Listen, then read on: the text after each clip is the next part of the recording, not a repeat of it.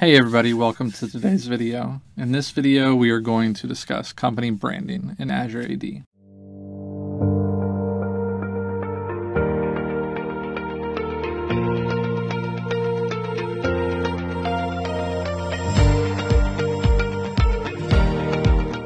First, I want to talk about why company branding is important. As you move more and more resources to the cloud, you want to have a unique user experience for cloud authentication. You want them to be able to visually associate the brand with your company and that it's the proper login page that they should be seeing when they access cloud resources. Your users are going to have several dozen portals that they need to log into, and those are all going to have their own unique credentials for the most part, unless they're federated. And so as we progress through this series, we will be establishing how to migrate the authentication of those legacy apps to the new modern Azure AD authentication portal. The first thing that users will see, though, is how the portal looks. With phishing and everything else going on these days, you want the branding to be unique enough to make it as easy as possible for them to identify the proper way to use their credentials. Now, I'm not going to be going into licensing too deep in this series, but it is important to note that this feature is only available in the Azure AD 365 P1 or P2 licenses. And as we go through these videos, we'll be using all of the security features associated with P2 or E5. And I will assume that you're using this license level. And if you're not, some of the features that you see may be a little bit different. Now, to get to the company branding setting, you're going to go to entra.microsoft.com and you're going to log in.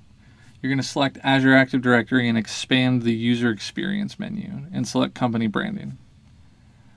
Once you are in the branding portal for the first time, you'll see that there is no branding profile selected. So click configure to create the first one. So we're going to take a pause here and we're going to go over some of the finer details of the requirements. You have 7 settings here to review, and they have their own little quirks. So background images. This will be the backdrop to the login screen. The login section will be centered on top of the page, so you don't really want to select a picture where the focus is in the middle, as it's going to get covered up by the login prompt. The max file size is 1920 by 1080 or standard HD, but what you're really going to have a problem with is getting that in 300 kilobytes. The max file size is 300 KB. So you're going to have to use an image tool to reduce the quality of the picture if you want to use full HD resolution. I chose to use a full HD image for this purpose, and I reduced the image quality myself. The banner logo is going to be inside of the login box above the username. This is where your company logo is going to be.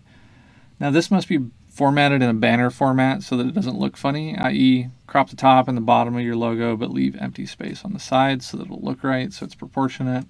The max resolution is 280 by 60 pixels, so use an imaging tool to scale it down. Most of the ones that I've used, when I scale it down to 280 by 60, it actually fits in the max size of 10 kilobytes. But it should be, it should be fine for most logos. If you do run into the issue, just reduce the quality of the image. Now, the login hint isn't necessary in most cases that I've seen, but in some cases, providing a hint for the user may be desired.